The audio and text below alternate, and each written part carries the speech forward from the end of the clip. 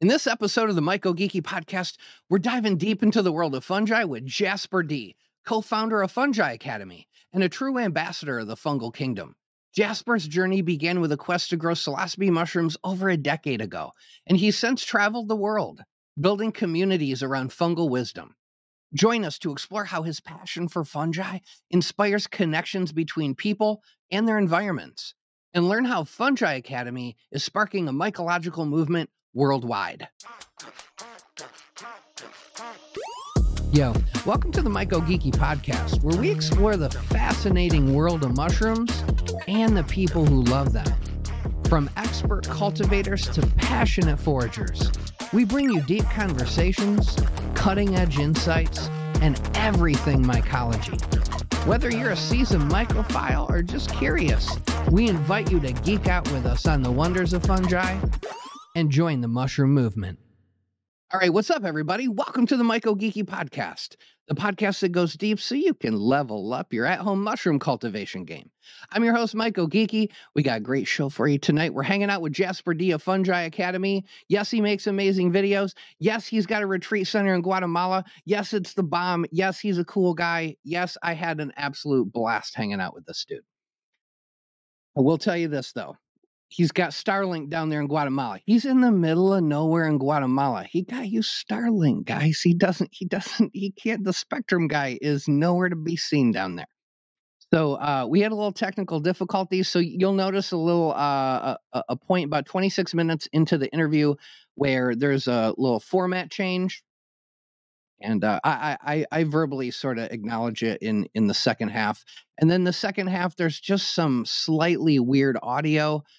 It's not super distracting, but it is there. I just want to give you guys the heads up. We did our best, though.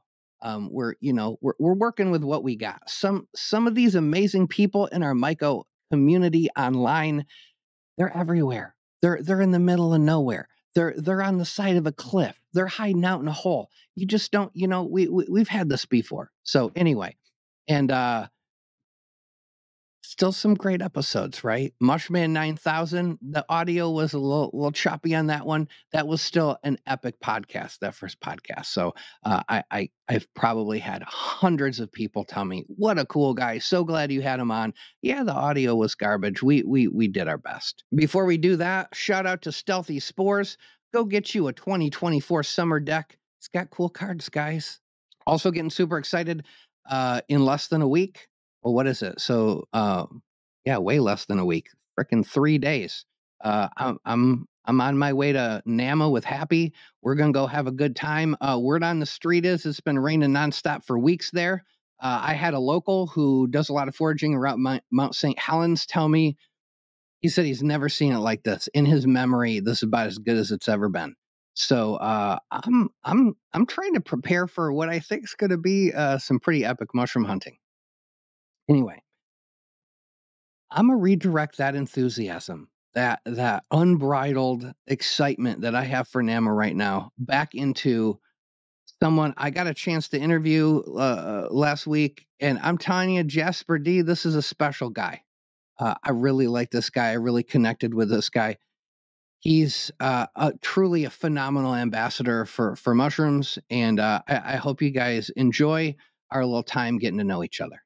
All right, welcome to the show, Jasper D of Fungi Academy. What's up, man? What's up, man? Thanks for having me. Hey, man. Well, I woke up and I said, you know who I haven't talked to? I haven't talked to, let's find somebody down in Guatemala who loves mushrooms as much as I do. So, yeah, so let's do it. You have a really nice little, it's not a yurt, but it's like an official yurt, like a little, what do you call that? It looks nice. It's just a little house, actually. Like you could call it the casita. It's like I can show it around. We have like it's just like it's actually elevated, so it's like this first floor. So like this is above ground level. So this is kind of yurt shape. I got a chimney in here, like a hearth. It's pretty good. Yeah, it's a big open space. I can flip it around for the people as well. This is kind of my view. Ooh. Love it. Oh, what a terrible view. Oh, That's it's horrible. awful. I don't know how I do it, man. How do you do it? Only by the grace of the mushrooms do you make it through each day. Exactly. Yes. Well, man, well, That setup looks a little bit like we got a friend down in Veracruz that we go to, and she's got a little setup like that, and boy, it just looks wonderful. You must just love it down there, man. Life's pretty good around here. That's great. All right, well, so let's do this. We do this every time. I got to get your first mushroom memory. I actually talked to my mom about this, and she doesn't remember this, but I have a memory, and I don't know if I fabricated it when I was a kid or anything, but like I remember I grew up next to a forest, and like I remember like being maybe like 4 or 5 and seeing an Amanita muscaria and just being really drawn to it and being like wanting to touch it, and my mom being kind of afraid of it, so she's like, "Oh, don't touch it." So that's my first mushroom memory, is just seeing this Amanita muscaria and it like drawing me in. And yeah, I think that was pretty young. So I'd say that's my first memory. And then I also have a memory of like being 5, and I never liked eating dotted mushrooms when I was young, like agaricus. It's a funny, um, it's a funny thing that seems to be relatively common for mushroom people, that they grew up not liking to eat agaricus mushrooms. I don't know if you've heard this before or you experienced this as well. I mean, I ate them, but yeah, I didn't fall in love with eating mushrooms till I ate wild mushrooms for sure. Oh yeah, man, it's like a whole different world. Oh man, and then you get an Agaricus augustus, like the prince they call him. Man, that is a tasty mushroom. Oh yeah, I have never eaten any of those. We call them horse mushrooms. I forget what the Latin name is, but yeah, we get quite a few of those out here, and they're so good. They're so good. But they're so good, but there's so many other great mushrooms. So those little canned mushrooms, they can't compare. They can't compare. No, this is true. So that's also not a young mushroom memory for tiny Jasper. All right, man. So, well, that's cool. That Amanita story. So I grew up in Michigan, and we lived literally, I was 2 houses down from the state park. I lived in the woods. I mean, I am not over exaggerating. I wouldn't play with my toys. It was just me and a neighbor, and we were just out in the woods riding our bikes, building forts, screwing around by creeks and rivers and streams and lakes and all that stuff. And mushrooms were just always so cool. They're so foreign.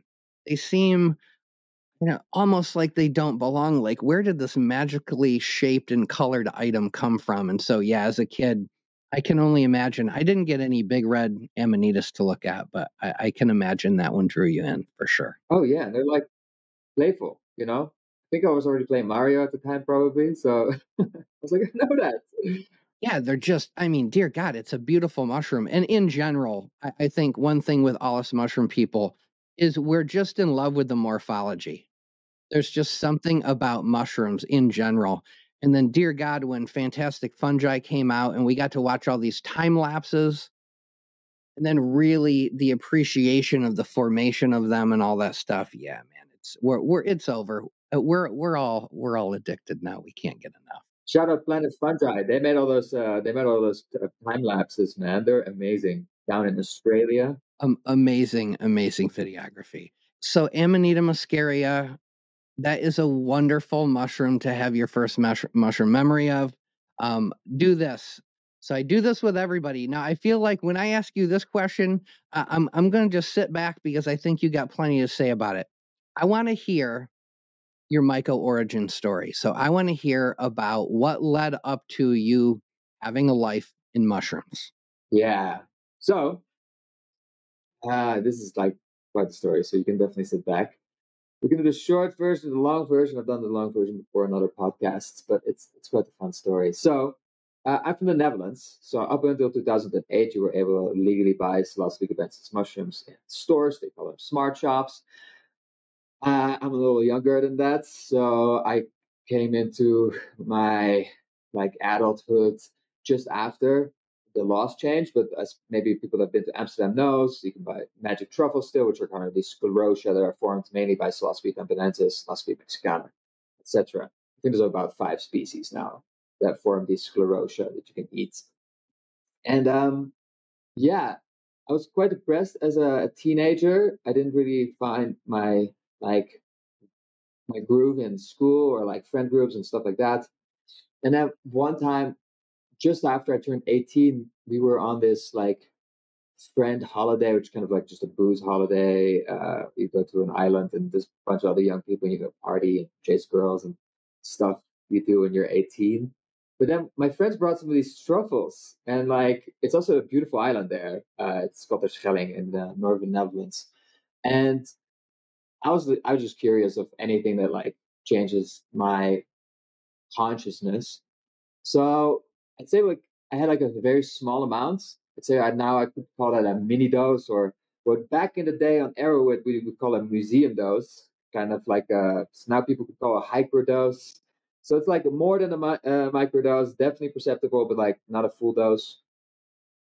And I had a great time. Like we had such a fun time just cycling through the forest and hanging out on the beach, and I was really intrigued, and I wanted to have an experience myself. So I I bought like a couple weeks later or something. I bought like a container like that. My parents were out of town, and my brother and sister, so I had the whole house to myself. I ate the full container. Started watching The Lion King because I think I read on the internet that's a thing to do. You just watch a movie or like a cool animated thing, which now I would not recommend people doing. I started to watch it like just after eating it and just waited for it to come up. And then kind of that scene when Simba is in like the gorge and all the wildebeest come storming in, like the mushrooms really started hitting me. And I was just kind of sucked into this like story, this experience. And I, I just became Simba to an extent, and then like they have that scene of Simba going to like the jungle with Timon and Pumbaa, and like kind of fucking all of his responsibilities and just being laid back, not living up to his potential. And I was like, oh my god, I'm like Simba, I'm not living up to my potential. And then you have the whole scene, like at the end of the movie, of like the whole kingdom burning to ashes and then like rising from the ashes, and that was all like metaphorically like pretty powerful. I really felt resonance with that. Um, so after that I was hooked, and then I started listening to music and like, just hanging out. It was a beautiful summer day, and cried out of happiness for the first time in my life that I can at least remember. And it was a really profound, like life changing journey. So I became kind of the psychedelic advocate. Like I think a lot of people experience this. It doesn't matter if you're young or old. If you had like a first life changing psychedelic experience, like you become people seem to become kind of these uh, spokespeople, these cheerleaders for the mushrooms, basically. And sometimes a little bit too much. So like I was telling everybody, should eat these mushrooms; they'll change your life forever. And I was actually like buying some for my friends as well. These were not necessarily really cheap.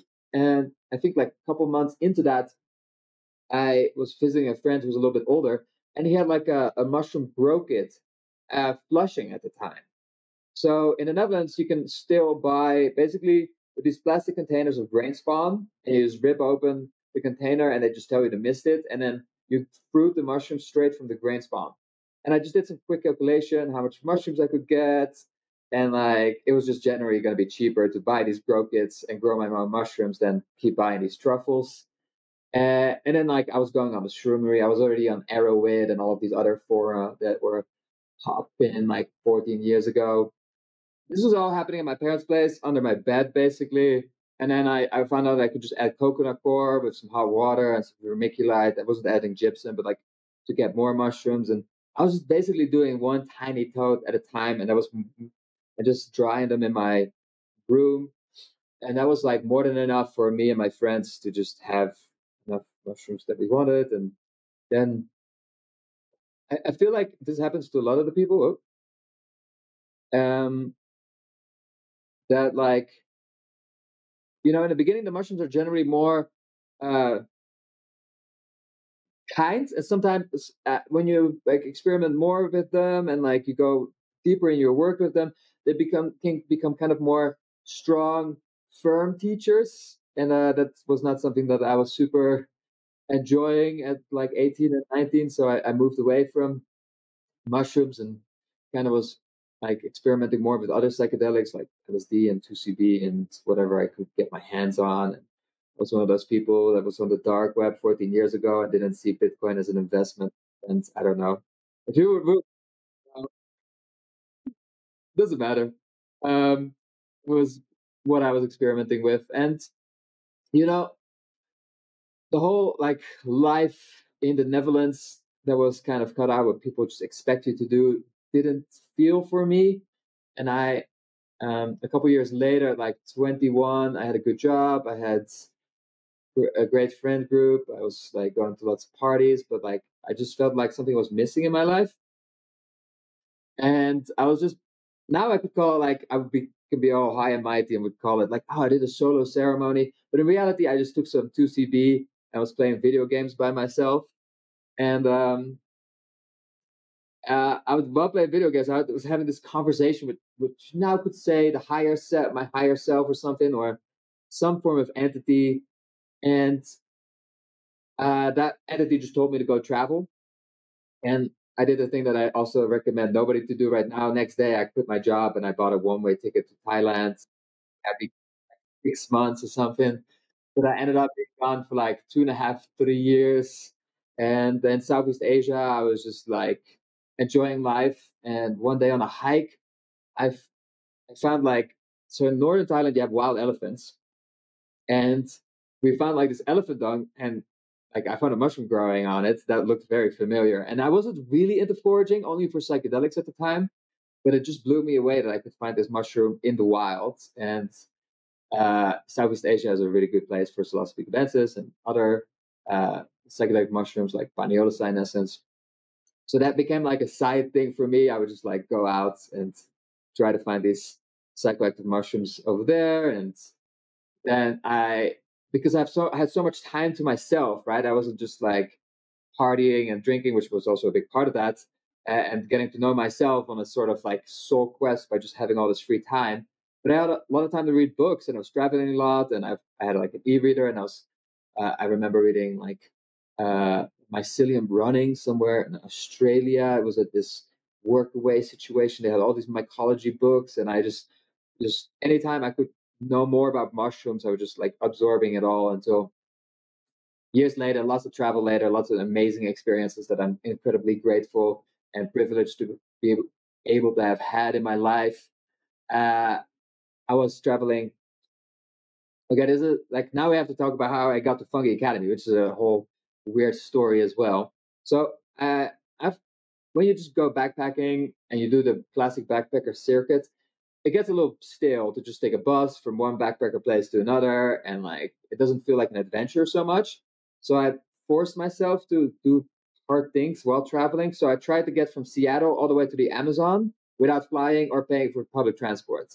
So I hitchhiked along the West Coast, and somewhere in California, I traded somebody one of my sweaters for a mushroom chocolate, or a bunch of mushroom chocolates, and I I sailed from like LA to around Baja California, and I ended up couch surfing with these girls in Mazatlan, and they had this tiny pet pig. And this is crucial to the story because I forgot I had these mushroom chocolates somewhere in this bag, and the girls they told me, oh, you shouldn't leave any food on the ground because the pig is gonna eat the foods. So I had this bag of food. I put it somewhere else. I hadn't touched those mushroom chocolates for a minute, so I left that just on the ground somewhere, and it was right next to all my bank cards and credit cards. So we were having dinner, and like we just hear this noise coming from the room I was staying in, and it just clicked. I remember the mushroom chocolates. We got in. This pig is just mauling on my back. We try to pull this pig off. It didn't eat the chocolates, so we didn't have like a tripping pig in the house. But like it just like completely broke the bag and all of my cards in it. So all the chips were broken. So here I was in Mexico without my credit cards or my bank cards or any of that. So I was able to PayPal the ladies, and they were able to give me cash, and I was able to keep going with my travels. I was in like my travels took me to the mountains of Oaxaca, San Jose del Pacifico, and then I did a mushroom hike with a couple of friends, and we ended up in San Mateo, which is a really nice little town there as well. And and of course it was like nice mushroom season, so eating all of these different species I've never eaten before, like Sapotecorum, Mazatecorum, etc. And I found this sticker of the Fungi Academy actually, and this is 2018, maybe early 2019. And I was like, this sounds like a great place. I've wanted to go to Lake Atitlan in Guatemala.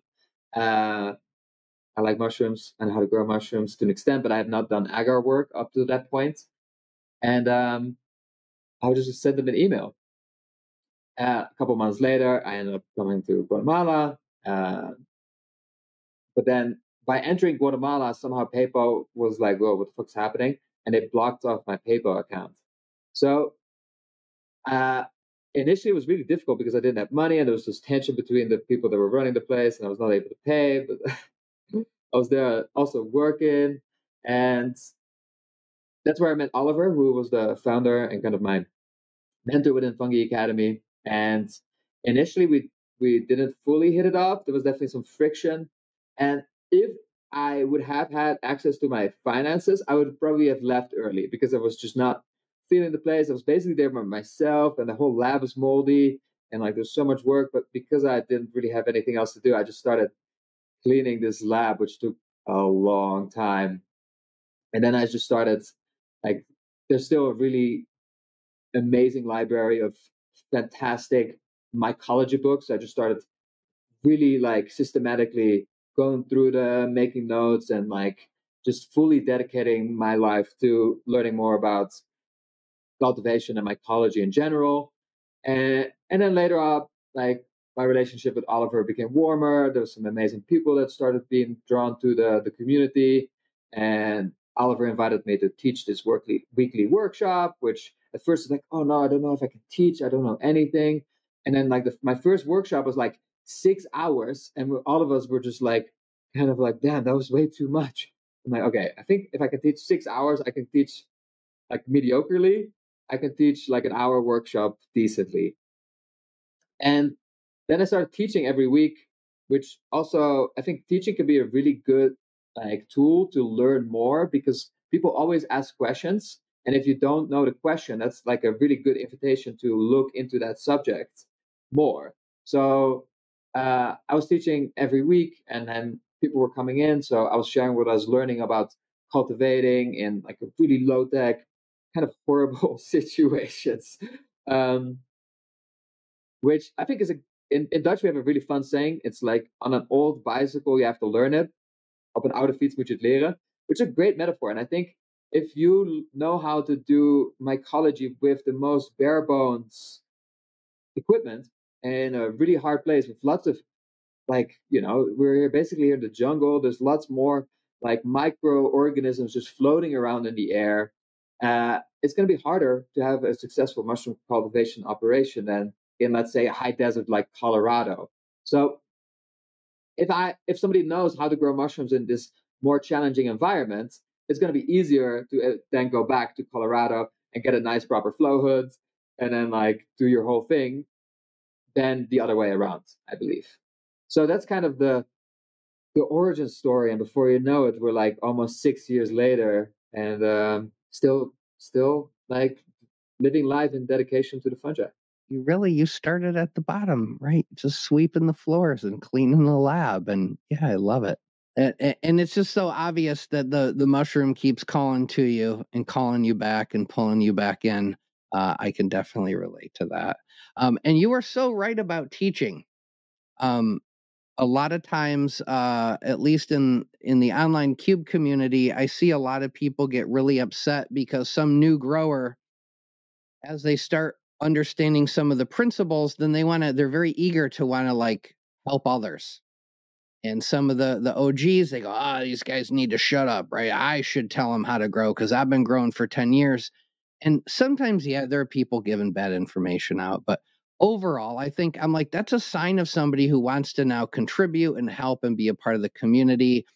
And like, look, we can't correct every incorrect statement that's made on Facebook. It's just, there's too much going on. So I think that's a really important point you make. And I think something a lot of people should think about, which is even if you don't want to be a formal teacher, if somebody hops in your DMs and says, "Hey, I like your grow, what did you do?" You can dismiss them, or you can take that moment to actually tell them what you did, answer some questions, because you are so right about when you put yourself in that position, people will start asking you questions, and then now you're obligated to go find the answers to those questions. So Yeah, I think that's a good spot to put yourself in if you really care about what you're doing. Okay, so let's talk now. Since you've been at Fungi Academy and you got the lab cleaned up, and Yeah. you put the numbers on the Dewey Decimal System on the books down there and got everything in order and researched. What has your journey with Fungi Academy looked like over the last 6 years? Yeah. So I showed up in an interesting time because like there was this initial groups of people, like the three people that founded the idea were Oliver, Sylvan, and Tanel, and they met at like a rainbow gathering, which is like a bare bone. I always like to call it like Burning Man for people with no money, somewhere in the like jungle or wherever, and you like come together for a month, and there's camps, but then there's no electricity, and like you all share food, and it's like super ultra like hippie. If you think of hippies, like that's where hippies go, and um, they met there, and they kind of wanted to bring those what we call rainbow principles into the community. Um, but then when trying to make it happen and actually make it into something that can sustain them, uh, like Daniel and Sylvain felt it wasn't really working out for them. So they just left like several weeks, at least Sylvain left several weeks before I showed up. So there was a really interesting, like almost like passing the baton that I didn't know that was happening at that time. So Oliver was looking for somebody else to do this project with, and I at first I was stuck, but then I eventually was like, okay, I like this is the first time in my life that I want to like commit to something. And Oliver I had this idea of moving from the building that was kind of donated to the project that kind of ironically had like a mold problem. So it wasn't really like a healthy environment. It was small. It was really hard to reach. It was like way up the mountain near San Marcos La Laguna here in Lake Atitlan. And this property that we're currently been like stewarding for the last 5 years or so became available to at least rent. And Oliver asked me like, "Yo, I want to do this," but he told me I don't have any money, and he just looked me in the eye and was like, "Do you have money?" And I had my savings planned for this whole trip, right? For like several years of travel that like I hope to just like fuck off with. And I, I was put like in front of this choice of having just pissing off and freewheeling and having a good time, or maybe like putting the first steps to, dedicating my life to something. So that's what we did. We moved all of the stuff from San Marcos here to Luna, which is not super far, but it was definitely still a lot of work. And like the moment we got here, things just started opening up. We had immediately like a great influx of new people. Suddenly like there's like 20 people. I was the community manager. I never managed a community before. I've been a sales manager before. So there's so much learning, not just like about mushrooms and all the things I was still doing managing the lab, but like also about interpersonal relationships and the power of community. And that's more and more that like what I really see the beauty of is like the what we call the human mycelium network, right? Like we are all like nodes within a network, and we are made to be group a pack. We're a pack animal, right? We're maybe raised to believe that we are this individualistic like beings, but nobody on their own can survive long term. Nobody, and we need other people around us, and it's sometimes fucking hard to deal with other people. Like you think that like there's a bunch of like super intelligent, super conscious people living together. Trust me, people still fight over doing the dishes. Like it's not the dumbest stuff, man.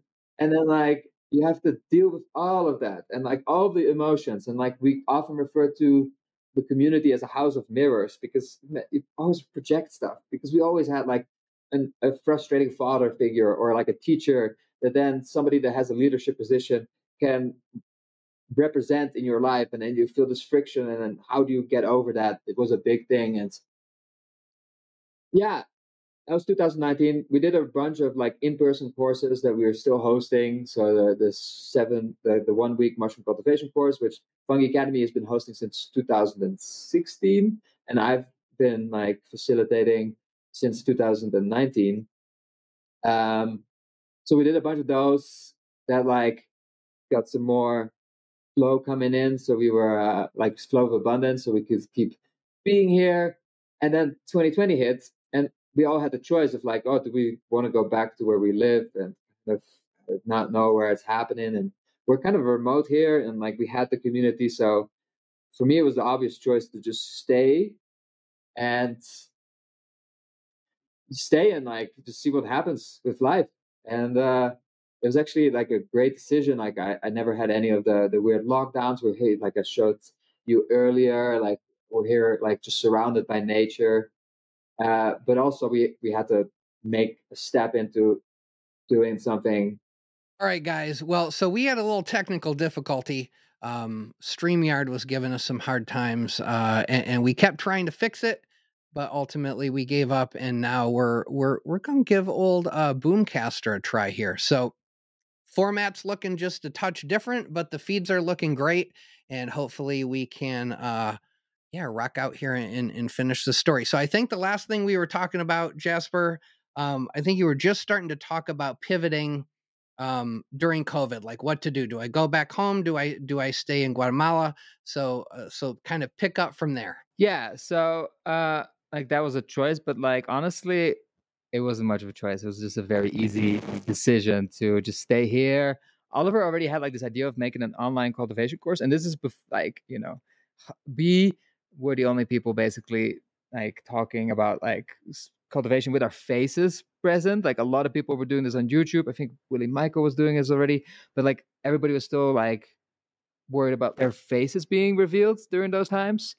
And I think it was us and Darren LeBaron at the time that were actively sharing how to grow cubensis online as well. And then we decided to make this cultivation course in 2020. And like Oliver's vision was always like not to just teach people how to grow, but also how to properly prepare for the medicine journey. And we worked together with this really amazing elder and teacher Julian Fame from the UK, who's been part of like breaking convention and the psychedelic scenes for like 40 years. Man, he's an absolute legend. And he made what we call the psychedelic journey work course. So the course that like teaches maybe people that have never done it. That was kind of what we needed to do, and we needed a videographer. And like pure chance, a guy I met on a beach in Vietnam, and he's still a videographer, an amazing videographer. Shout out Holden.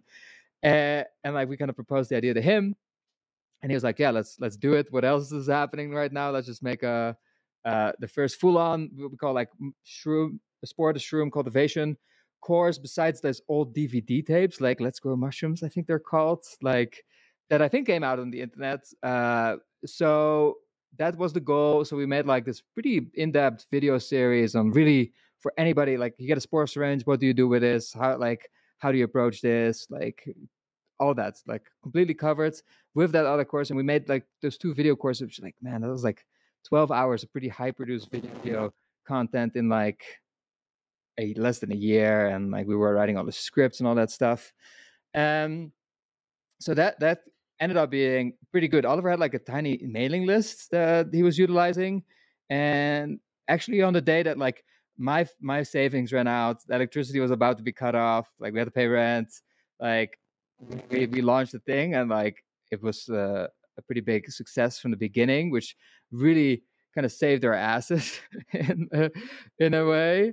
It was divine timing. Actually, the electricity did get cut off because I was like, okay, I had to take up money and like pay the electricity, but it was too late.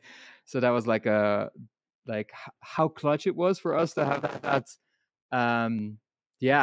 that launch happen, and that just kind of catapulted us. And then like we started seeing a massive increase in our growth on the Instagram and therefore the mailing list. And it was just kind of all like at the beginning of what people now call the shroom boom, and the psychedelic revolution got more attention because especially during COVID, when other like the people in the West were like in these like, you know, in their room, people were looking for a way out and a way out for depression. And you know, we people call it the blue bubble sometimes these days as well, that everybody started growing cubes and the price for cubes just skyrocketed. And then within 2 months, everybody had too many cubes and it just like plummeted after. That also happened in 2020, 2021.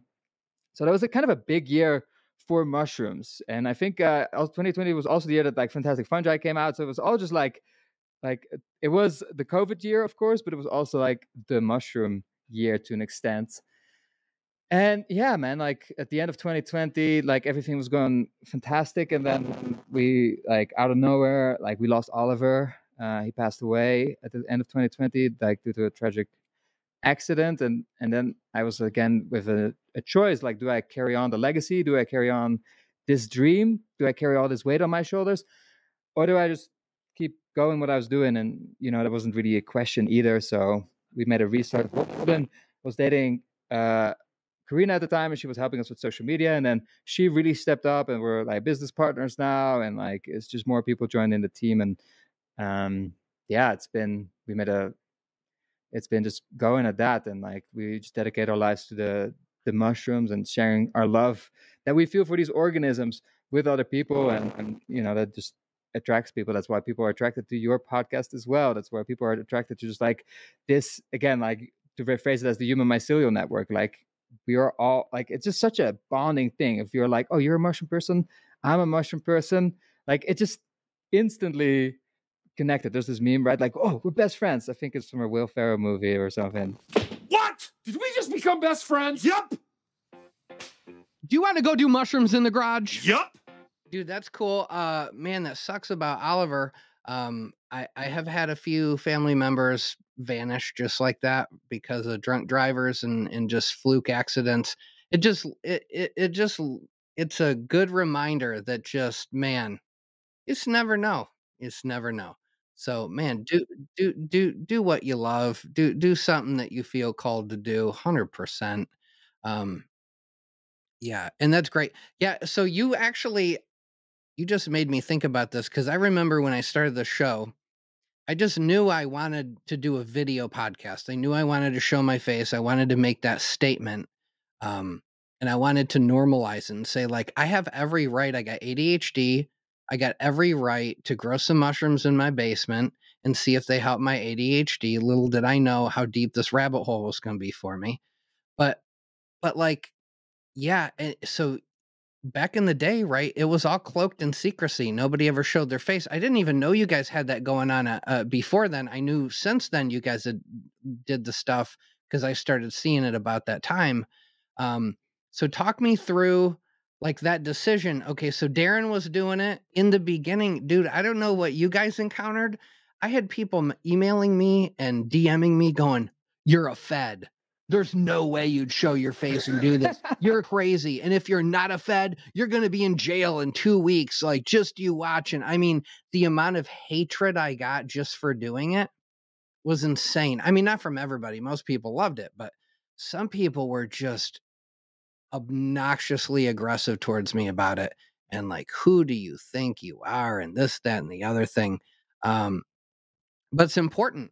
It's important. I again, more privileged than your people from North America. I'm Dutch, man. Like, what's my government gonna do? You can like legally grow these things, right? So it's like, for me, it was like never an issue of like it's been okay. So technically, it's illegal to sell them now.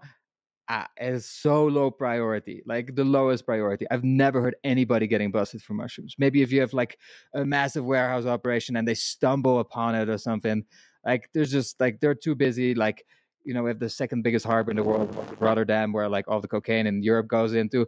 That's where the like Dutch police are like working with, not mushrooms. So like that's also the privileged position of like, I know a lot of people have payments that have businesses in mushroom issues industry, and they have issues with Stripe and PayPal because oh, we don't know if this is legal. Oh, we're just educating, and this is 100% legal within the Dutch law. So we are like set. So that's just a glimpse, and I do think that there's this narrative, right, that if this technology, these amazing organisms were completely allowed, we would have less people having challenging experiences. And I have a really great example of this. When I was 18, I was sharing out truffles before I was growing mushrooms. I shared, like, we did doing crazy stuff. We would buy them in the store in a city, and then we just like hang out in the city. And then like one night, I was just drawn to like the lights in the supermarket that was just open. It was more of a convenience store, and we just go in, and my friend like would sit started sitting on this floor on this convenience store, just like eye gazing with what I think was a laundry detergent box that had a swirl or something, and I think he just got portaled in, and he just started rolling over the floor laughing, like literally. And this lady comes by and says, "Is he okay?" And we're like, "Oh, we just had some mushrooms." And she's like, "Oh, okay, carry on." And like, there's no doubt in my mind that I was like, "Oh no, this is gonna get us an issue or something," right? So, if you would have been in the States, for example, first of all, I don't recommend anybody doing that.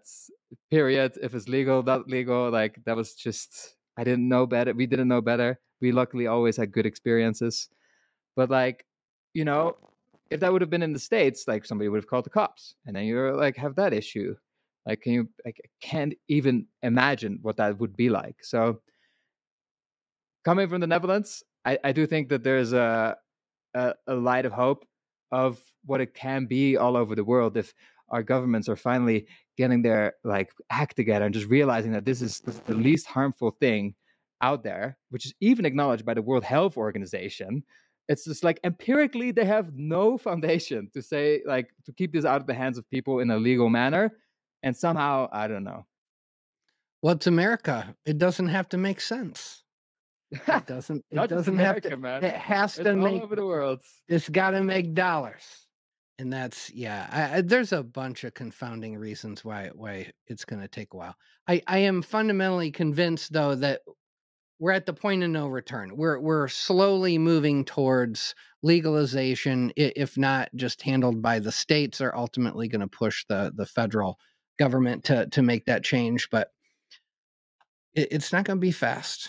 But hopefully we get there, and so we can not have to worry about growing a couple mushrooms in our basement to augment and improve our life and deepen our spiritual experience with life and all that good stuff.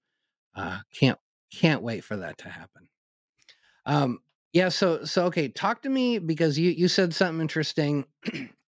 You were like, well, of course we want to teach people how to grow, but of course we also don't just want to teach people how to grow. We want to do more. We want to talk about the integration. We want to talk about the preparation. So talk me a little bit through, in your experience, the important aspects to consider. So, because I have a lot of people who watch my show who are over the age of 60. They are maybe retired. They're starting to face some really difficult things in life. So I got this demographic, right, of older folks who probably never in their life thought about using magic mushrooms, that are now, because of, the Michael Pollan book or something they saw on TV, or maybe their grandkids started talking to them about it, whatever. They are growing mushrooms. Some of my good friends in my Discord are in their 70s, and they are all about mushrooms. They love growing them. They love experiencing the benefits of them. I would love to hear from your perspective, because there's a lot of people that they start growing them and they haven't used them yet. They're afraid. They're worried that they need a trip sitter and they don't know who to get or whatever. Walk me through just some tips and tricks, or some framework of thinking that somebody who's never had a trip experience before with mushrooms or anything necessarily, just the boot camp. What are things that you should be doing to prepare? What are things you should be doing to ensure that you have a safe experience? Just little tidbits of wisdom from your years of experience. I think actually some of the foundation that was laid in the 60s is pretty solid. And since then we have built upon that, right? So you probably have heard of set and setting, meaning mindset and what is the setting like. Most people that have challenging experiences, when I talk to them, there's also, oh yeah, I was at a party, right? That's already like that's an interesting setting, right? Although you might be feeling good. But then I also do want to add substance and dosage of the substance to an extent, right? So if you're at a party and you take, for example, like let's take it the other way around, because a lot of people are working with this as well and experimenting with this ketamine, right? Okay, you might have a little bit too much, and then you're out for 45 minutes to an hour, and then you can kind of come back to normal again. Okay, so that's like understanding that aspect as well.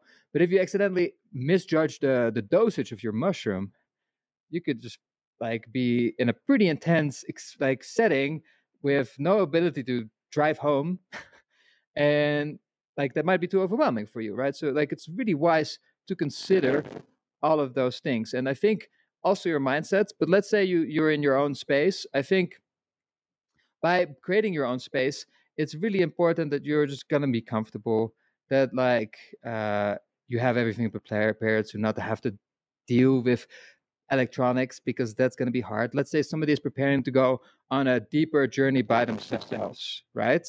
um if you're afraid, like it's always good to ask a friend to just like be around, and this can be anywhere from being in the same space and helping you walk to the bathroom if that's too difficult, or this can just be somebody that's in the same house, right? If you have a partner or just a really good friend and you don't want them in the same space, but you have a house that's big enough to have different rooms, you can also just have a roommate, and just inform them that like you're about to go on this journey, because that can be just really helpful, just in the back of your mind. Oh, if something goes wrong, then I have my friend, my partner, the other person to help me out.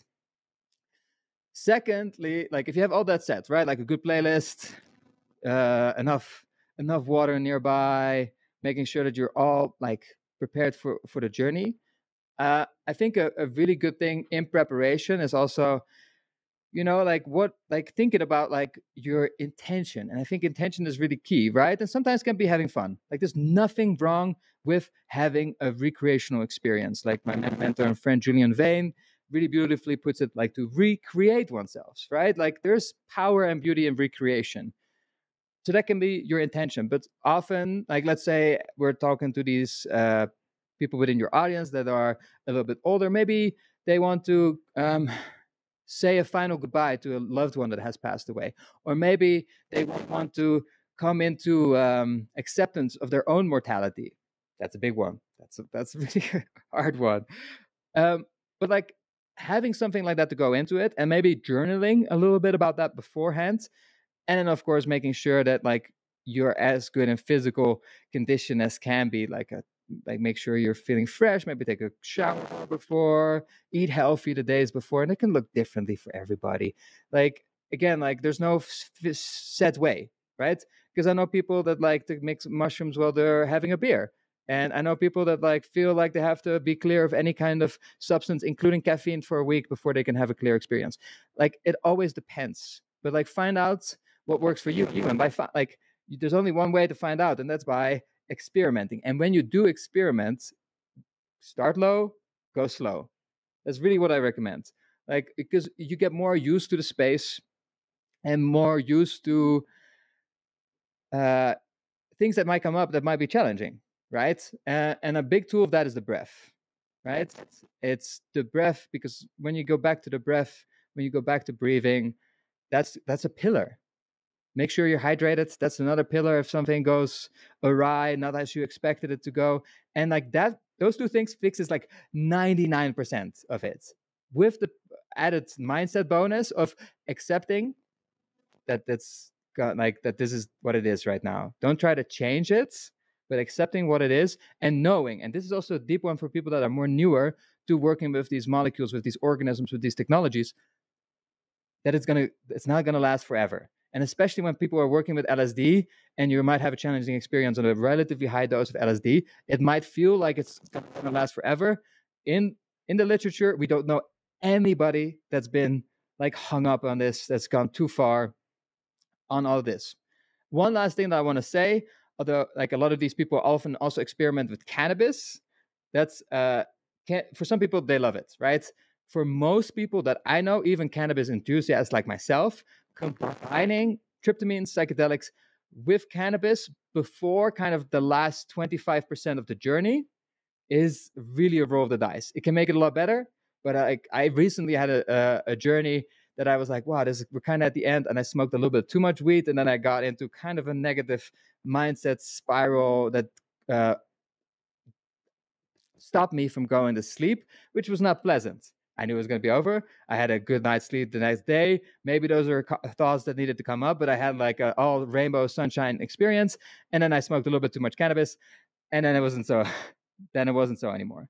So I think those are the key tips of it, right? Like there's so much more info on this. Like there's whole books written about this. We've made a whole course. We're doing a whole 7-week cohort that's finishing this week. The people are coming together for hours every week for 7 weeks, and there's still endless amount of questions. Nobody knows all the answers, and anybody that claims to know all the answers, they're fake. Don't listen to them. Don't ever listen to anybody, mushroom cultivator, psychonaut, that claims that they have the best answer and that they know everything, because that's just not true. Yeah, I like what you said about you can't control it while it is happening. I always use the metaphor of the people that ride the roller coaster and they're holding onto the bar and they're afraid of every turn. And so you rode the roller coaster, but you didn't really ride the roller coaster until you put your hands up and you just kind of go with it. And you don't die, usually. I mean, 99.99% of the time, you don't die. You just have a more complete experience. And I think that that scares a lot of people, though, especially if their first trip is going to be at the age of 70 or 74, or 3 months after they're diagnosed with a terminal illness, but they're so desperate. But that is the important thing to keep in mind, is that preparation, like you said, to do some journaling. Like, get it out there. What are you nervous about? What are you afraid of? Paint out what's the worst case scenario, knowing the things you just reminded everybody of, which is it is temporary. It's an afternoon and then it's done, or whenever you do it, that you're not going to die, assuming someone is keeping an eye on you and you don't have any other, health conditions that could put you in a bad spot. Yeah, it's a very safe, recreational, spiritual, medicinal process that does so much for so many people. And so for everybody listening, if you just haven't been able to take that next step, Jasper here and a lot of other people will tell you, with just a little preparation, and just a little bit of willingness to just put your hands up in the air and go for it. I like that metaphor. It's great. You got to ride the roller coaster. So you got people now. I think this is also really important, because we're sort of in this era now of, I watched a 5-minute YouTube video. I watched a 15-minute YouTube video, and now I know everything about everything. And it kind of started with like Huffington Post articles, right? Where it was like, wow, the headline was so salacious that you didn't even have to read the article, because kind of the big hook was in the title. And this has really changed how people work, but you got full courses. You're even longer format than a 5-hour podcast, right? This is tens of hundreds of hours. And then, like you're saying, you're meeting up with cohorts and you're really exhaustively having these conversations and connections and building relationships with people. Talk to me about some of the changes you've seen in people who've been willing to sign up for some of these educational programs, the cohorts. Like, talk me through the value of that for somebody. That's a big one. Like, there's a lot of people that are myco-curious, and they feel the call to come to our courses. Maybe they've seen some YouTube videos. They find that like not everybody is an online learner. Like, it takes a very special kind of person to go on YouTube and go YouTube University and like try to figure out what this guy is saying and then that girl is saying and like piece it all together for yourself. That's like, although a lot of people like to watch those things, I think actually the majority of people are not taking it specifically in the mushroom space, because we're do-it-yourselfers. We like figure it out, right? I'm like that myself as well. But a lot of people that are curious and they just want to have that experience of like learning in person and seeing it and asking questions. And some people like they take that up and they're like just hobby growers, and that's great. But we also get people that take it to a whole nother level, man. Like, a lot of my students are way better cultivators than I am right now. I know a lot of my students that have started mushroom cultivation companies, like medicinal mushroom companies, psychedelic like orientated companies, like integration company, like businesses, coaches. All of that stuff can come out of kind of a kickstart of that experience, right? Like, if you kickstart yourself, you go with that momentum. And this is what I tell everybody that comes to our cultivation course. The best place like the best thing to do for your success is to order all the stuff you need while you're still here with us in Guatemala. So it's waiting for you. when you get home, because otherwise you're just going to be like, oh, I'm going to do it later, I'm going to remember all of it, and then slowly the experience fades, and then you don't have that drive, because it's all fire, man. We need to like stoke our fire. And like, I think a course or is, it's like, I'd say it's like 30% is actually the things that we teach. I think let's say 33%. 1/3 is what I teach. 1/3 is just the container that we create, because like what it is that we are all like forming a really quick hyper community together. Like we eat together, like basically all the time, like minus your sleeping, you're hanging out with mushroom people, and the conversation is going to be mushrooms and psychedelics. And this goes from experienced people to like complete newbies, but it's really beautiful. So how it's framed, we start the day with a mind body practice. This can be breath work or yoga or anything else. Then we have breakfast, then we do classes, then we have lunch, then we do classes or a field trip. We're going to go for mushroom foraging with a Mayan mushroom guide who's like knows all the names in the local languages and all the ways that the local people are consuming these mushrooms.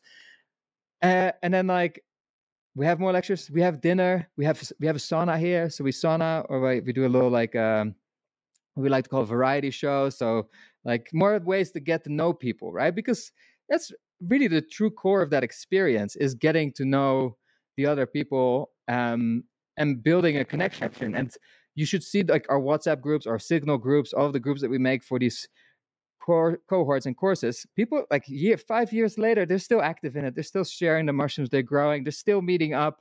Like it is really like profound to see that amount of connection. And I normally don't really talk about this, but since you have a pretty niche podcast and you've thrown yourself out there, we very tiny have it on the website that we also offer a group ceremony. So we're giving people like cubes, but within like a really small, like literally small doses, and we call it a celebration ceremony. So we do tell people, oh, this is not about like dealing with all your traumas right now. We're not here to do that. The whole journey of the cultivation course is from spore to shroom, and now you guys, like, we're building this big mushroom together, and that's the journey, and we all have one last bonding experience, and then everybody's going to go away in like different corners of the world. And like still, we give people like 1.5 grams, maybe 2, and people have like ground shattering experiences of positivity, because like all of the buildup that has happened. So for like, and that's just a side on for us, right? That's just something that we do out of passion and out of love. And luckily, like my business partner Karina she's a natural at that. I'm not gonna sit there in front and act like the guru. That's just not me. I don't understand that so many people want to do that, because that's a lot of responsibility, man. So much responsibility. And like I can take on responsibility, but that kind of stuff, like I'm good one-on-one with friends. If a friend's like, hey, I really want somebody to just watch over as I have a deep journey, like I can do that. But a group thing, like I can do that with knowledge and wisdom and making education fun. But on a spiritual level, that's something else. But to keep it light and all that stuff. But yeah, man, people walk away with just a sense of belonging. And that's kind of people come for the mushrooms, and the most impact it has is just the humans eventually, man. Yes. Dude, one of my favorite overarching themes of what I'm doing here is myceliating. We are connecting people. We are like, I like you use the term word nodes in the network.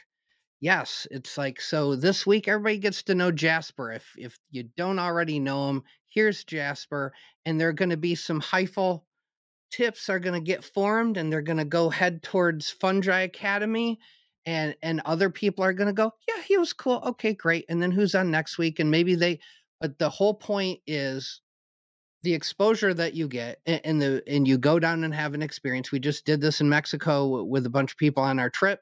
And like you just said, you totally called it, man. My WhatsApp channel for that trip still blowing up all the time. People still saying, hey, look at what I did, or hey, you sent me these spores, check it out. Here's my first grow from the cubes we found in that pasture that day. And you are so right. That is a major component of the in-person learning. They're just not going to get watching a YouTube video by yourself. You will absorb information, but that connection and like, why do we want this? Right? Why do you want a spiritual experience? Do you want it to go hide in a hole for the rest of your life? Nobody wants that. We want it because we want to feel connected. We want to feel loved. We want to feel like we can love other people and matter to people. And that shit happens in person, right? That the real juice is got to be face to face. Yeah, we can DM people and all that kind of stuff. And the online friends are cool. They're great. But every great online friend you have, you're just dying for the day you get to actually hang out with that person and meet that person and feel their energy and see who they really are vibing together. So, dude, I love that. I think that's so great. So you said a third of it's what you're teaching, a third of it is that connection. What is that other piece? What are the other, like, I want to know all the good juicy details. Yeah, man. I think the last like third is like their own love for the mushrooms, man.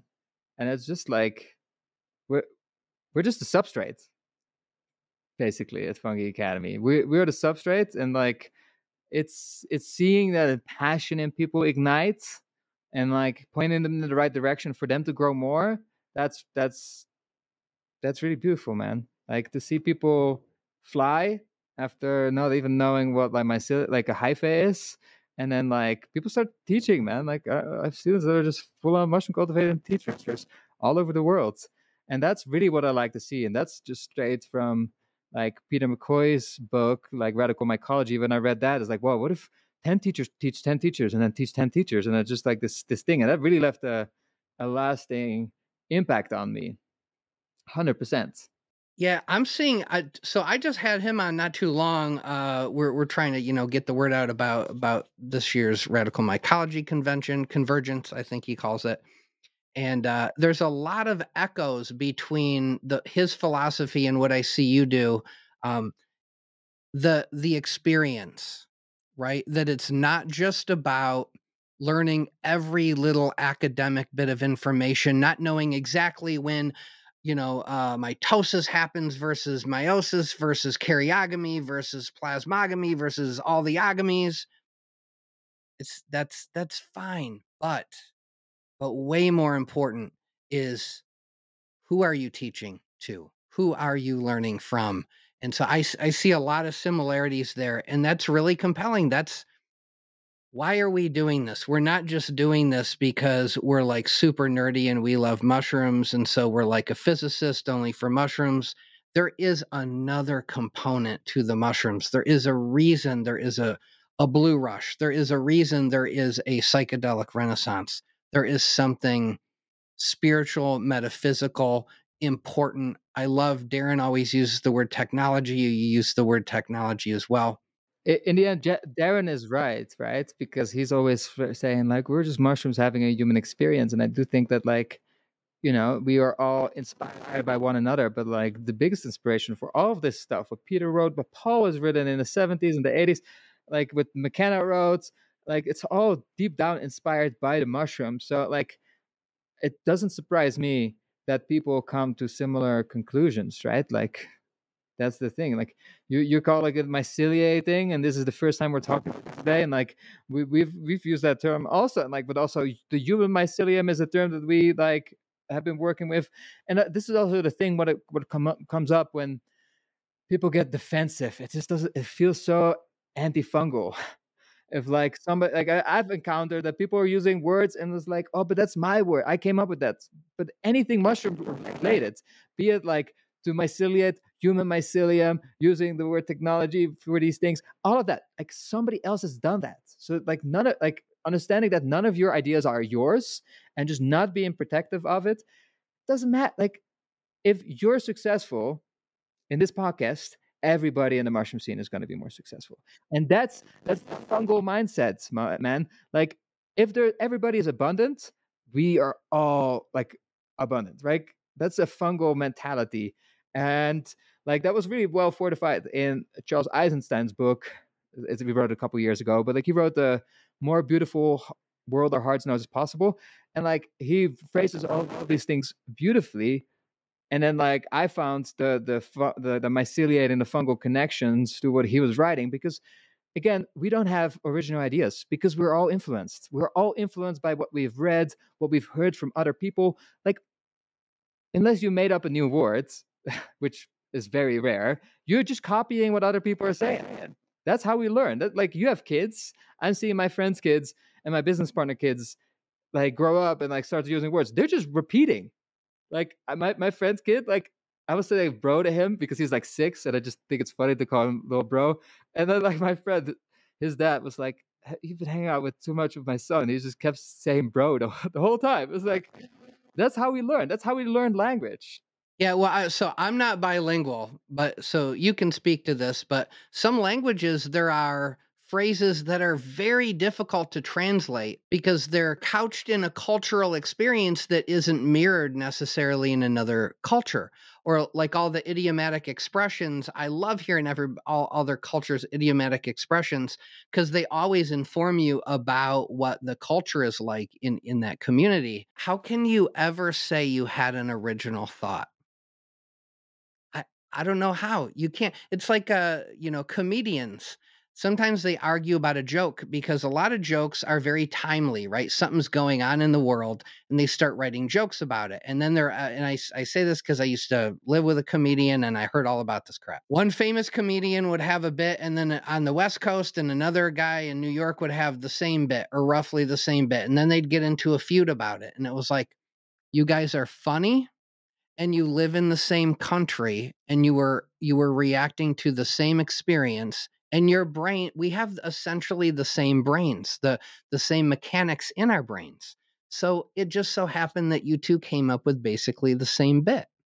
So yeah, man, instead of the ego reacting to that and being like, oh, fuck that guy, what, he stole that from me.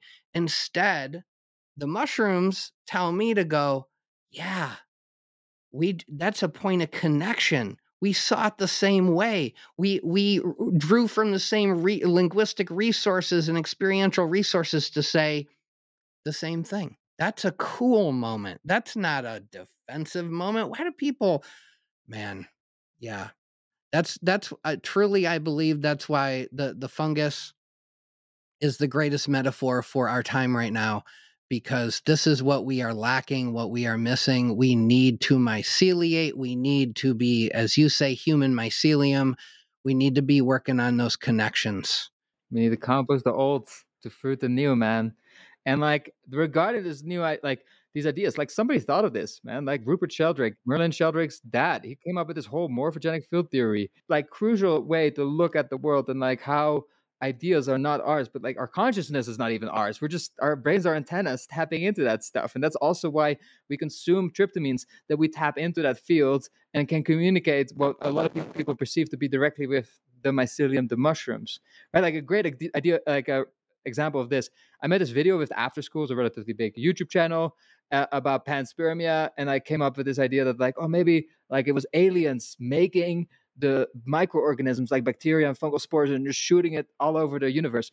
And then just now, 2 months ago, I learned that Francis Crick, like the guy that like thought of the double helix, wrote a whole book on this. I know, like in the 80s, that I'd never read, that never came across my thing. I'm like, whoa, I thought I had an original idea, but no. Somebody was me before I was even born. So that was just hilarious to me. I always in my head start to wonder, how different were we 100 years ago, 1,000 years ago to now? I don't think we were any different. I don't think our DNA has had enough time to like radically evolve. So maybe we're smarter, but the capacity for the intelligence we currently have was present theoretically as soon as we officially became Homo sapiens. And so that means all the epiphanies we think we're having right now, particularly in the interpersonal, spiritual realm, religious realms, 1 million people probably already had those ideas. Like the best-selling book right now in self-help is probably an idea that's 4,000 years old. We don't know. We'll never know that. But yeah, man, how many billions of people on this planet, and they're all complex and infinite universes of thought, like you and like me and like everybody watching the show. That's why the best thing we can do is get together. We can go to Fungi Academy in person, meet other people that are vibing the way we're vibing, and it's really exciting. I can only imagine how, I mean, some of these people's minds must just get utterly blown when they go down and get to hang out with people that are as excited about mushrooms as they are, and learn more and just get empowered and excited. I bet you get to see a lot of really cool people going through some cool experiences. So many cool people, man. Like everybody that like just has the balls, basically, in a metaphorical sense. Even if whatever gender, sex you have, to just say yes. Most people come alone, go to Guatemala in a rural place, and if like most people that do this, that like have had like a relatively quote unquote normal life, they're all their families is like, oh, that's dangerous, you shouldn't do that, like think about that, and they go against what their peers, the people around them, are saying, to just follow this yes to the mushroom. That's so brave. That's so brave. And like when people then actually come here, and it doesn't matter their backgrounds, and they're open. That's the key thing, man. Like we do, some ice breaking stuff to make people realize we're all humans, and then people every day they just come into it with an open heart, open mind, and that's the magic. Like people from different backgrounds, man. People from born different countries that hardly speak the same language. Like they're connecting, and that's not much more beautiful in life, I think.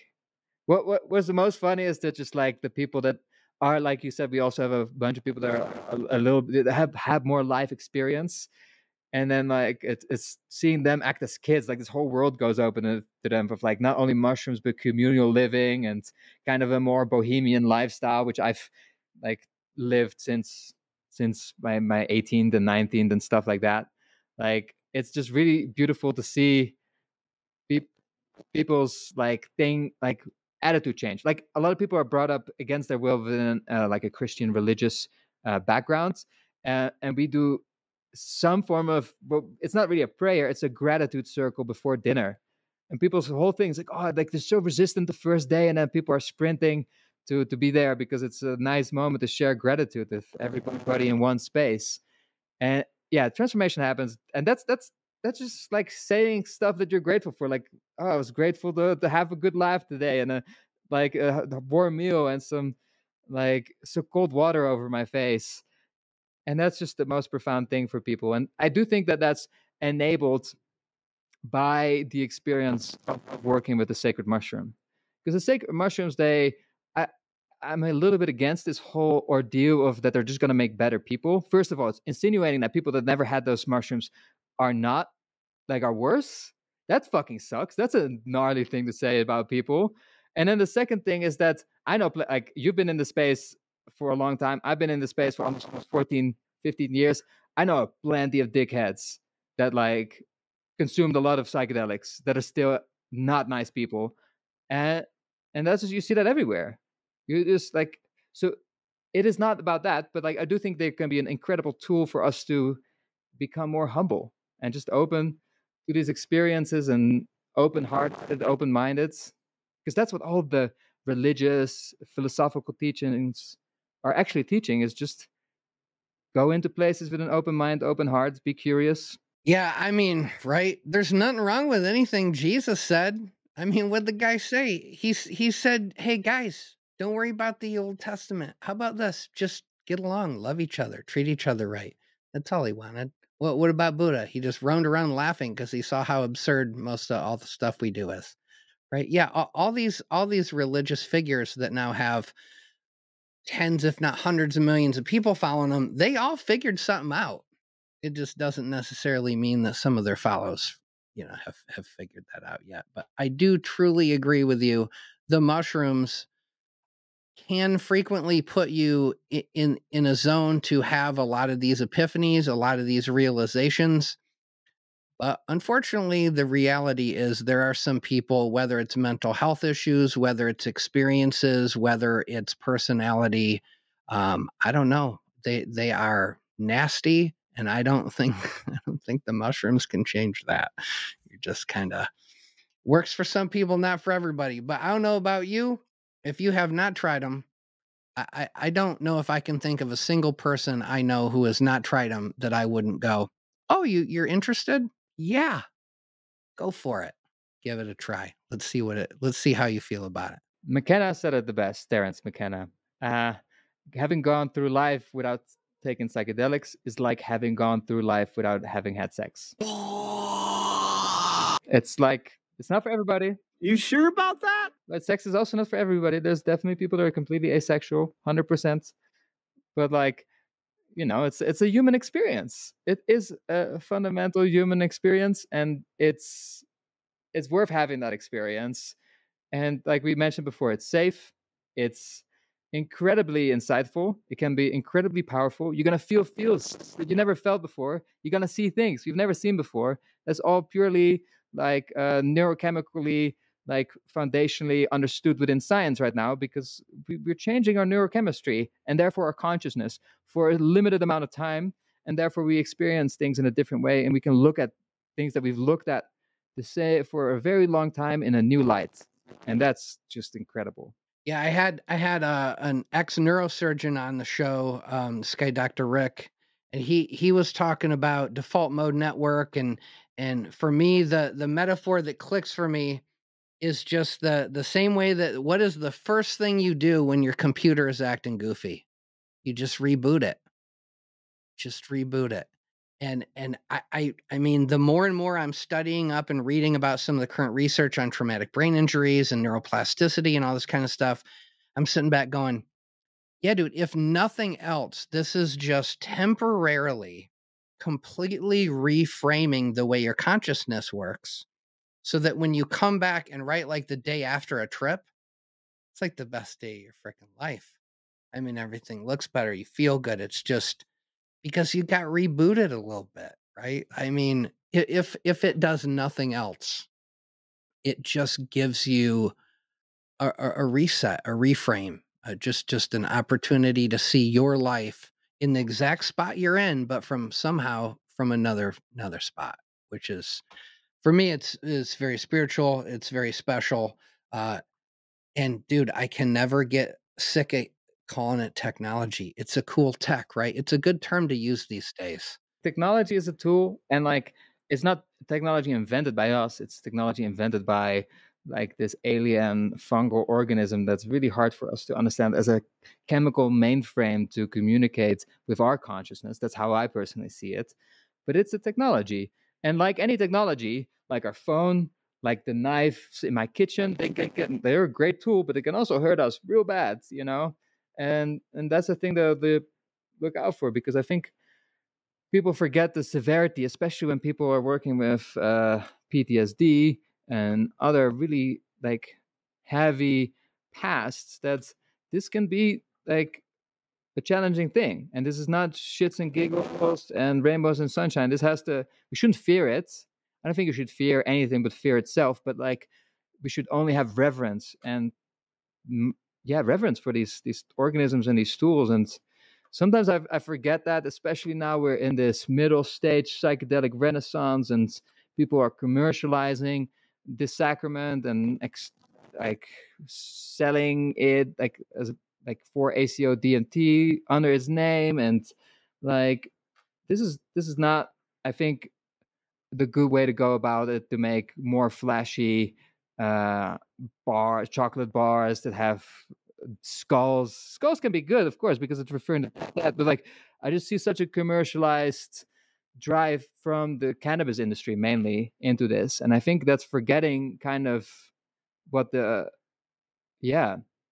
power of these organisms, this technology can be. Like, we have forgotten with cannabis, man. Cannabis can be an incredibly powerful psychoactive. It can be a spirit ally, a plant ally. Like, people from all over the world have used it for millennia, and now it's a sort of like numbing commodity that most people smoke to forget.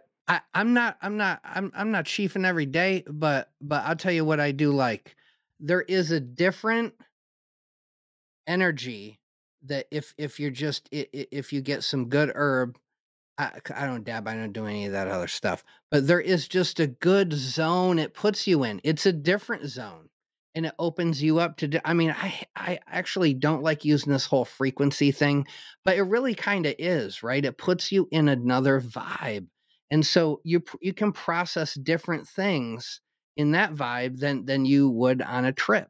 And even like you're saying, like LSD. It's another technology. It's a different tool. It's doing different things.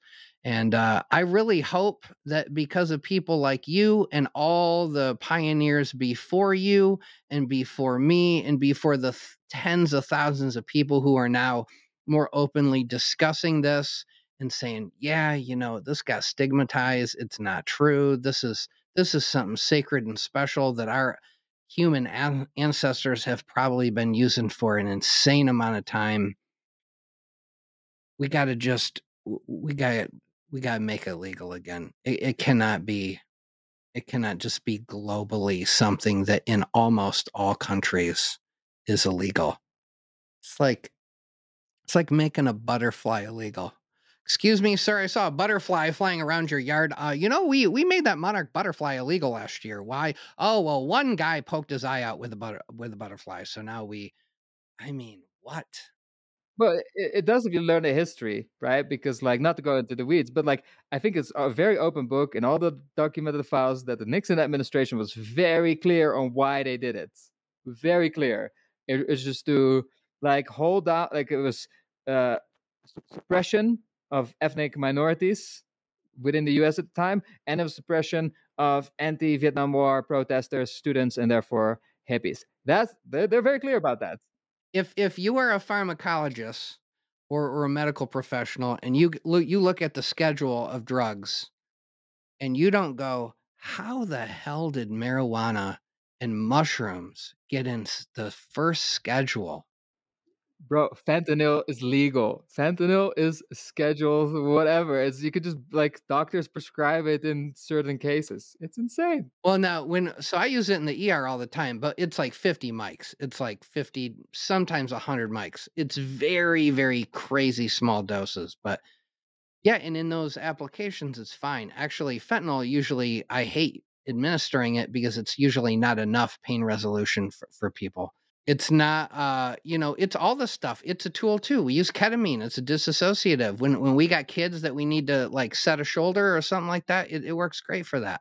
But all these things, the minute this is why I love saying technology or tool, because it puts it in the proper perspective, right? You're going, this thing, it has a function. If dosed right and used properly, there's a huge benefit to it. Even if recreation can be a function, that can be a huge benefit. Some people need some recreation in their troubled lives. Everybody needs recreation. Not everybody, not some people. Everybody needs to have fun. It's a human right to be able to kick back and like just lay in the sun, not having to do anything. It's more like even more of a crime what the current capitalism has done to the free time of people, especially even in the US, which doesn't make sense. It's like the richest country in the world, and like people work more than ever, and like it's always about money. Yes. So dumb. Man, we went to Italy a few years ago, and I'm just like, wow, I don't want to go home now. It's just more chill. And I went to Europe when I was a kid and toured with a band, and um, every single country I was like, I love this country. Go to Netherlands, love Netherlands. Go to Denmark, love Denmark. Go to Germany. Wow, these German people are amazing. In my history book, I thought they were all going to be Nazi assholes. Like, come on. Yeah. Anyway, what? Did we just lose him?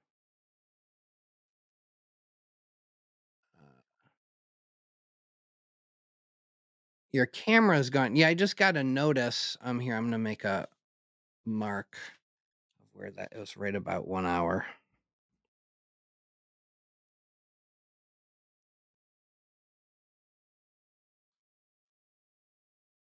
I can hear you.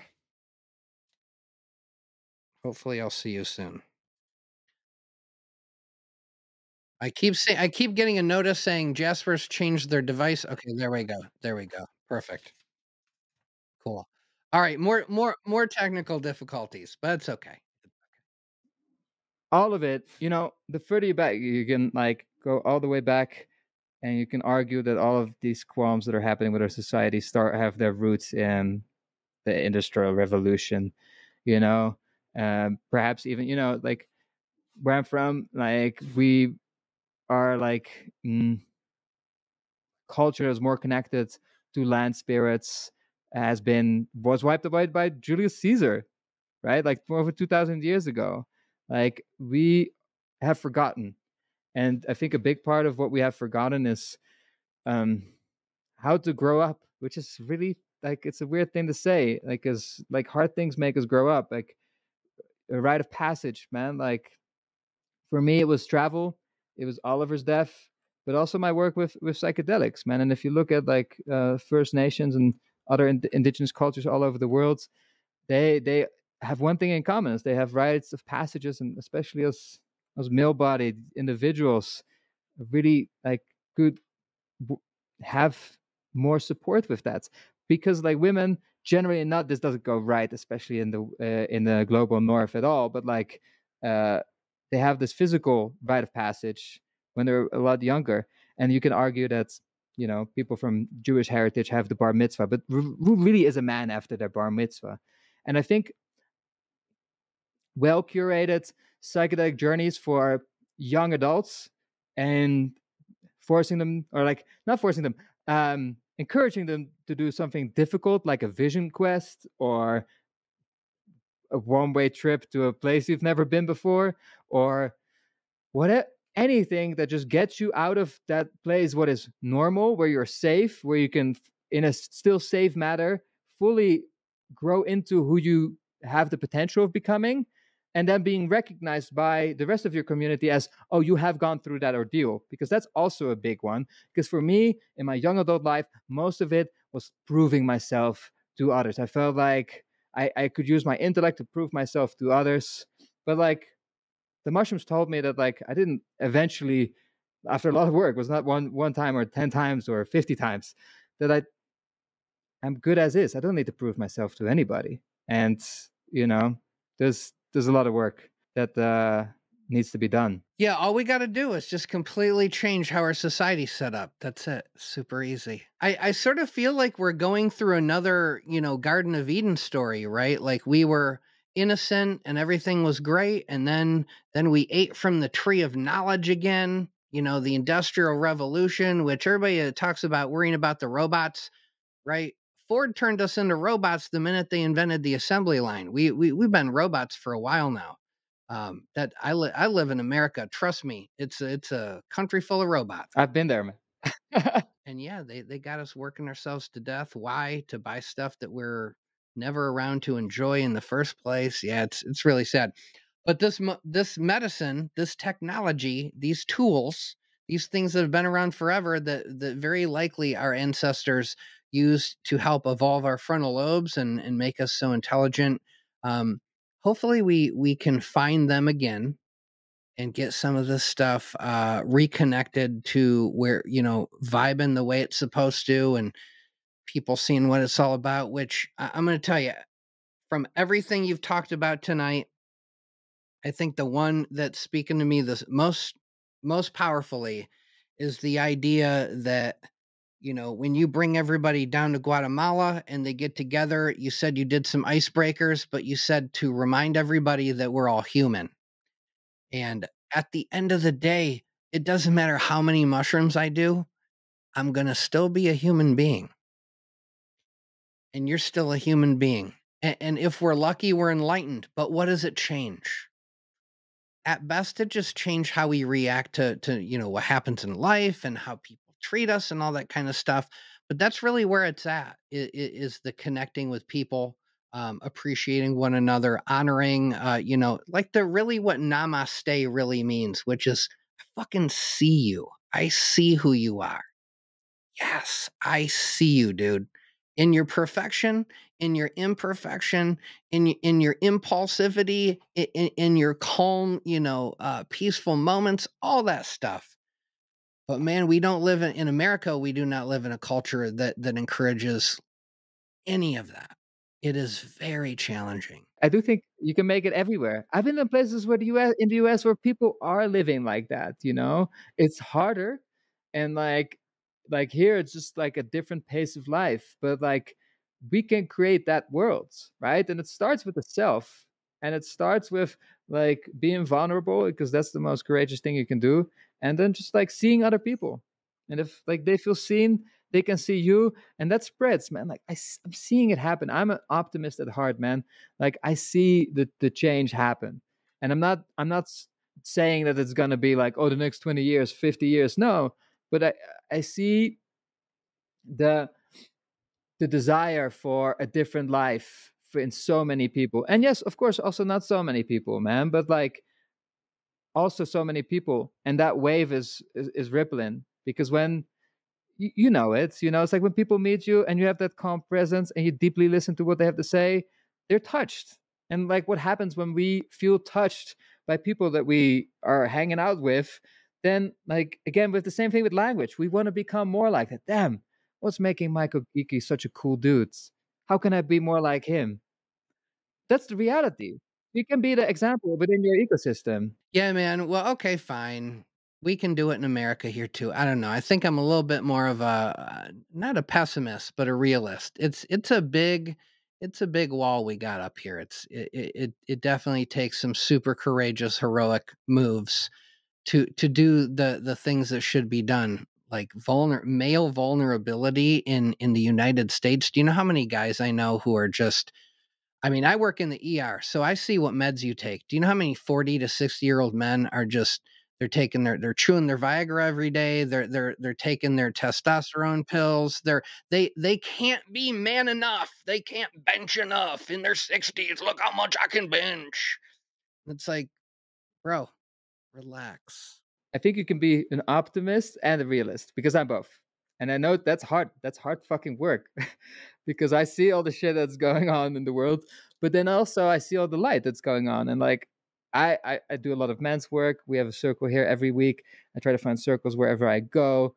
And that's like 90% of the work is not like, oh, me dealing with my shit, but just seeing that somebody else is dealing with their own stuff. And again, with this understanding, it's like, oh man, I see you. Namaste. And that's such a loaded term, right? But like, eh, there's so much that we can learn from just listening to what other people are dealing with in their life. You think you're the only one? You think you're the only one that like is addicted to pornography? You think you're the only one that's addicted to alcohol or cannabis? And you see all these people that like, you see this ripped guy like cry about how insecure he is about his like this one weird like how his like six pack is not perfectly shaped. It's fucking weird, man. But we all have that shit. We all have it. And anybody that lies about that is just silly. That's kind of with this fake matricism. You don't only see this in the US, you see this all over the world. But like that is honestly, it's not sustainable. Right? That's the thing. It's just not sustainable for them. And I hope that they figure it out in their lifetimes. But it's not sustainable for us as a culture and as a society. And we'll grow back to it. I think the natural order will always go back to that, because that's what fungi do as well, right? They compost all the things that are not working, and then it goes back to a thing that's working, right? And we're just in a phase right now where it's not working. And who knows where it's going to be in 100 years, 500 years. I'm pretty confident the mushrooms are going to be doing their thing, and I'm pretty confident that maybe less humans, but some humans somewhere are going to be doing their thing just as much. You really got to decide what to put your energy into. And I like the idea of putting your energy into how you want life to be, how you want your society to be, and be those people that are acting those ways, even though nobody else around you's doing it. Yeah. So and you're a great example of that, dude. You're just, you went against the grain in a lot of ways. You kept following those things. I mean, you didn't go home during COVID, Jasper? Come on. How dare you not go home and see your mom? But that's okay. It is okay to do those things. Plus, all you would have done is gotten a bunch of COVID if you went back home anyway. I mean, Europe was a hot mess. America was a hot mess. You probably made the smartest possible move you could have made. But society loves to tell you a little story every once in a while about what you should be doing. That's another disconnect, man. Like our guts. Like what's here? Like a lot of, like, I think the First Nations, indigenous cultures, they said that this is where our brain is at. Like the Egyptians thought nothing of the brain. They're like, oh, this is just some extra stuff we have to deal with mummification. But they thought you thought from your heart. That's where they thought like thoughts were coming from. And like, yeah, man, I think it takes brave people to change the world, and it has always taken brave people to change the world. And like just getting your face out there and talking about these things that work for you, and it just takes one person, man. You just need to change like one person that's influenced, and that's like a ripple fire. Like that's all it. And nobody's perfect. I think that's another thing. That like too many people are too afraid to be perfect. I'm not perfect. I'm like the last person to acknowledge that I'm perfect. I still get angry about stupid stuff. It's not like I'm here sitting high-minded on a cushion, like meditating for like 2 hours a day here in Guatemala. Like, hey, I catch myself doom scrolling from time to time. We're all attached to these things, and anybody that would tell you that they're higher and mightier than that, that's just bullshit. So, and I think that's like also what mushrooms can teach, man. Compassion for yourself, for others. They're just easy. Like again, we come back to what Jesus was saying, man. Very simple stuff. Be nice to each other. Love your neighbor. Be nice to yourself. Take the day off on Sunday. Oh man, God, Jesus figured some shit out back then. How about that? Yeah, I love it. Well, man, this was a lot of fun. We definitely got to do this again. Like I'm definitely getting to the point where I got some guests I want to start bringing back and have some more focused discussions on things. And you're definitely in that camp. I loved, man, when you brought up Rupert Sheldrake, I was like, of course this guy knows about that guy. Of course, man. Of course. Yeah, they're just man, when I read that book, I said, you know what? There are books you read. It doesn't matter if they're right. It matters that it gave you such a paradigm shift in your thinking that it allowed you to see everything completely differently. And you start observing, and your eyes just open up a little bit more. And that guy wrote a bunch of books that made me feel that way for sure. Yeah. So, yeah, well, we're going to link those books, and so you guys can check all those out. We're going to have all the links for Fungi Academy. We'll set you up as well. Use code MycoGeeky. You get 25% off our online courses. Help out the MycoGeeky Podcast. Check out what Fungi Academy is doing. Anyway, I'm going to let you get back to Guatemala and your gigantic, like official, not yurt, but kind of like a huge giant circular building with an amazing ceiling and an amazing view and all that good stuff. Enjoy your cloud forests and your Mayan expeditions and all the cool people that come down that you get to impact and expose to this amazing technology, man. It's really commendable. Thanks, man. And thanks for like all you do and like inviting a like wide range of different speakers. And yeah, man, like I hope we get to go in the forest one day and like maybe consume active, just like hang out. Let me know when you go to Mexico. Mexico is close. Cool, man. All right. Well, this was great. I hope everybody enjoyed getting a chance to get to know Jasper. And if Fungi Academy wasn't on your radar, go check them out. They have really quality content. They know what they're doing. They know what they're talking about. They make it fun. Check them out. All right, dude.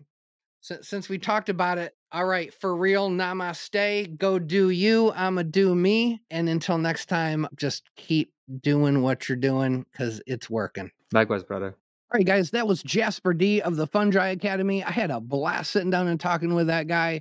And every painstaking hour of editing that video together was well worth it. I really, really was excited to share our talk with you guys. I'm he's what I'm all about. He's all in. He's trying to contribute. He's trying to do more for the community. He's trying to improve our myceliating as he says, human mycelium. Yeah, we got to be human mycelium, guys. With all these people I'm having on, they got these catchphrases. They're important, right?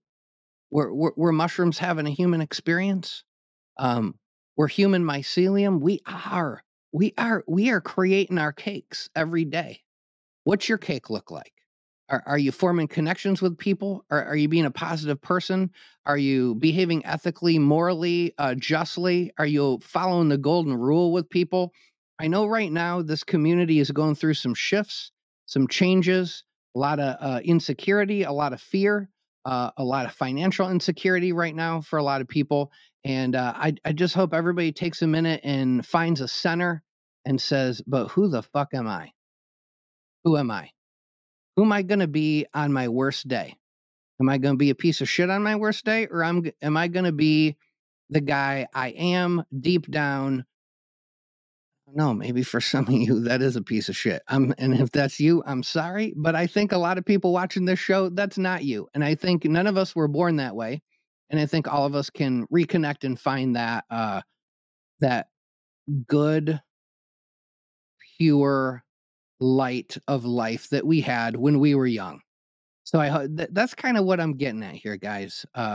Right now, during these dark times, during these big shifts online, people, where'd my Facebook friend go? Oh, he's on Discord. I don't like Discord, right? Life has changed. We're changing all the time. I mean, how many frickin' world religions focus on this concept? They all do. So what we got to do is just stay centered, be good, treat each other well, form those connections. And I think this period of time, this is an opportunity to do that even more. So anyway, I'm looking forward to doing that at NAMA this week. Just a couple days, we'll be hopping on a plane with Happy. We're going to go to Washington State. His first time at the Pacific Northwest. Not my first time, but I have never been to this part of Washington. I am very excited. And word on the street is it is going to be an absolutely epic weekend for mushroom hunting. I cannot wait. I cannot wait to share with you guys everything I learned, all the people I met. I'm sure as a result, I'll have a bunch of people have on the show, and should be a good time. I'm getting pretty excited. Anyway, this week, think about being that human mycelium. Think about your cake. What's your cake look like? Let's get that cake in order. Surface conditions, guys. Let's knock out our surface conditions. Let's make sure we're taking care of ourselves in a way so that we can myceliate properly. And a big part of that is to just go grow some mushrooms.